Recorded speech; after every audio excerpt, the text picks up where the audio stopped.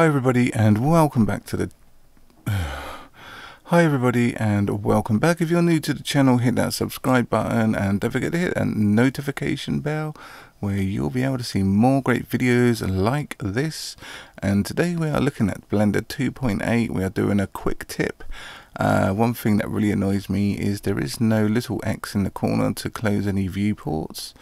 So what I'm going to do is show you how that is done, because I'm sure there must be a few more out of you newbies that get confused by this, because it is actually easy enough to accidentally go over here in the top right hand corner and drag out a new viewport and not find a way of getting rid of it.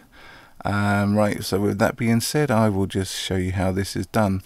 So if you go back up into the top right hand corner again, your cursor will change to the cross, and then you can either left click and drag to the right, okay, and you can see a big arrow here. Now that will bring the left viewport over to the right one.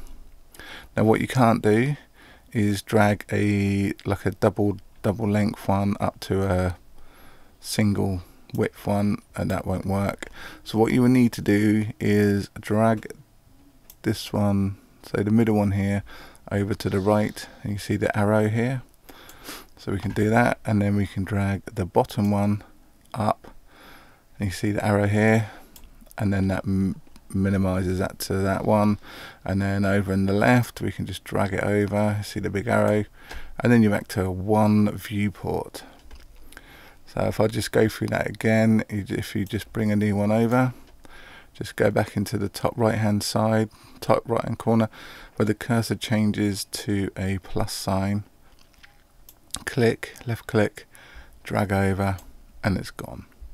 Okay, I hope that helped you out. If it did help you, don't forget to hit that thumbs up, and we'll see you next time in the next video. Thanks for watching. Ta-da.